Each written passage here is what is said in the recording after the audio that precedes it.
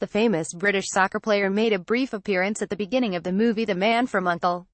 The former Soviet agent who had a brown mustache and wore thick-framed glasses was the British hottie himself.